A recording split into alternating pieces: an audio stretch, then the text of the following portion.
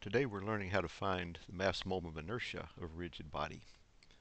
When a rigid body is undergoing rotation, then our sum of the moments equation says that the sum of the moments is equal to this mass moment of inertia times the angular acceleration. And you notice the g says that that's the axis passing through the center of mass of the object. So by definition, and mass moment inertia can be defined by integration. The definition is it's the integral of r squared dm. So dm would be any small piece of mass in the body. R would be the distance away from the axis that we're trying to determine the mass moment of inertia about. So we will work one or two in class where we actually do the integration, but most of the time we don't need to do that. For simple shapes, then the mass moment has been tabulated.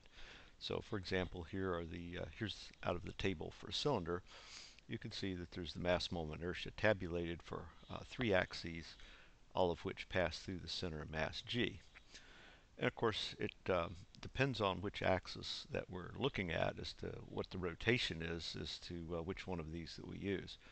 For example, the moment of inertia about the z-axis would be used if the cylinder is spinning like a wheel would. On the other hand, if it's being rotated end over end, then we'd use either the x or the x or y axes in those cases. And again, important to remember that these axes all pass through the center of mass g. Now sometimes we need to find the moment of inertia about another axis, one that does not pass through the center of mass. And for that, we're going to use what's known as the parallel axis theorem. So let's take a look at a simple thin rod here.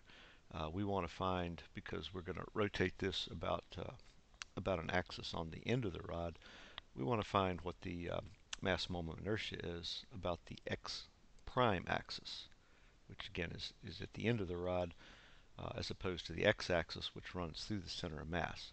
But you do notice those two axes are parallel. And the parallel axis theorem reads like this, that mass moment of inertia about our x prime axis, we take the mass moment of inertia of the parallel axis that runs through the center of mass, which would be the ix, and we add to that the mass of the rod plus d squared, and d is the distance between the two axes. So here's our tabulated values for a slender rod. We can see that our ix value is 1/12 the mass times the length of the rod squared. And so we'll apply the parallel axis theorem to find the mass moment of inertia about the x prime axis. And in this case, the distance between the two axes would be half the L over 2. And so we have 1/12 ml squared plus m times quantity L over 2 quantity squared, which ends up being 1/12 plus 1/4 ml squared, or 1/3 ml squared. Now that comes in really handy if we're going to look at bodies that are made up of more than one simple shapes. For example, this pendulum. If we needed to find the mass moment inertia about the axis up at the top of the pendulum, then we can add the mass moments of inertia of the individual parts, that is the rod and either the sphere or the cylinder down at the bottom. You can add them together as long as they are about the same axis. So for that means you'll have to use the parallel axis theorem for each of the components to find the mass moment of inertia about the axis you're interested in. Then you can add them algebraically. One last thing we talk about, sometimes what's given in a problem statement is the radius of gyration.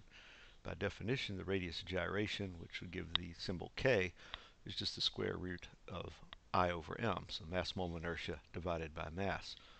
So when you do that, you've removed the mass from the quantity here, and you end up with a quantity that is a function of the geometry and not of the mass. That is, if you have two parts made out of different materials but have exactly the same geometry, then they're going to have the same radius of gyration. So in some problems you'll be given the mass and the radius of gyration, and so to find the mass moment of inertia, it's just equal to k squared times m. So next class we're going to just keep going with a little bit more about mass moments of inertia And then after that, with that foundation, we'll start looking at problems of rigid bodies that are undergoing translation or general plane motion.